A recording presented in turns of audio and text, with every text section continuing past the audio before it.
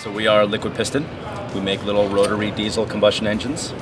Very high power to weight ratio, so we're about 1/10 the size and weight of traditional engines and about 30 to 50% more fuel efficient.